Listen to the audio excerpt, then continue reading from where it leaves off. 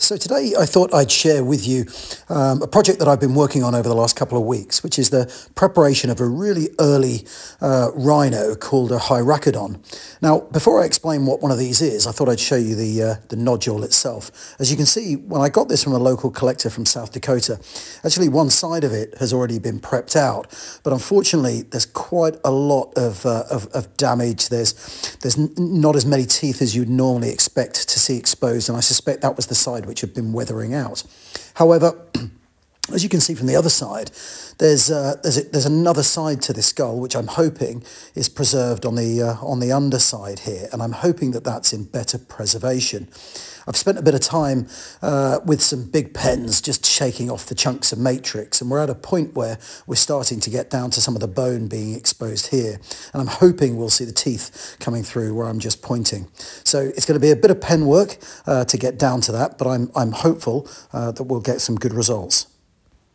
By way of a bit of comparison, I do have another Hyracodon skull which I prepped many years ago, and as you can see with this one, although it's missing most of the top of the skull, sadly, it's got a great set of teeth on both sides of this, where you can see what we're kind of missing from the front side of the skull that we're about to prep. But the idea is that hopefully on the side which hasn't been prepped yet, which I'm about to prep in this video, we'll get to see hopefully some teeth that look a bit like that on the underside here. So to give you an example of what a Hyracodon might have looked like, here's a paleo illustration by Heinrich Harder, and I've got one in a second by Charles Knight. And it shows you what these early rhinoceros family looked like. They were much slenderer in the legs. They still had big skulls, but they were hornless. And they lived about 30 million years ago during the Oligocene. And the skull that I'm about to prep out comes from the Brule Formation in South Dakota. So let's give a go at prepping this out in time lapse.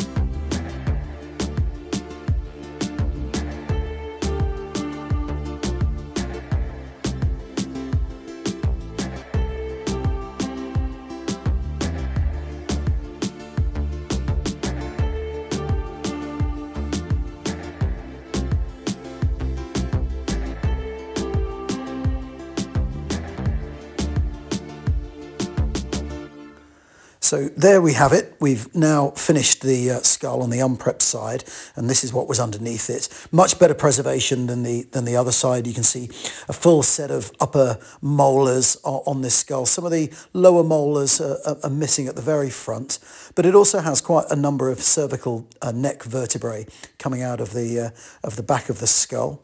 This is the side that was already prepped. I've cleaned that up a bit, but obviously that was the side that was probably weathering out a little bit more, hence why a few more teeth are missing.